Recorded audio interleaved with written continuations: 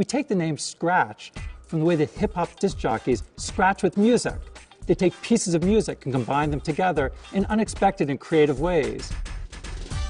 We want to let kids be able to mix together media in the same type of way, to take graphics and photos and music and sounds and mix them together.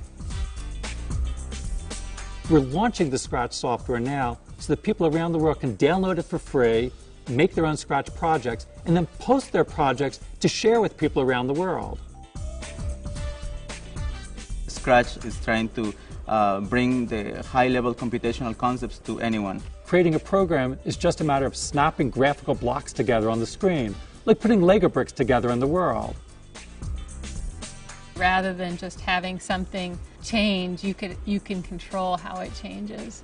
So rather than warping a photo, you can say, as I move the mouse, I want it to warp in this way, or I want it to change colors as I move, or depending what I do, so it can respond to you dynamically.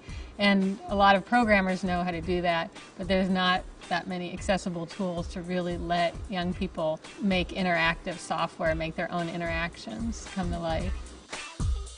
In Scratch, it's easier than in other languages to get parts of other people's projects or programs into your own environment.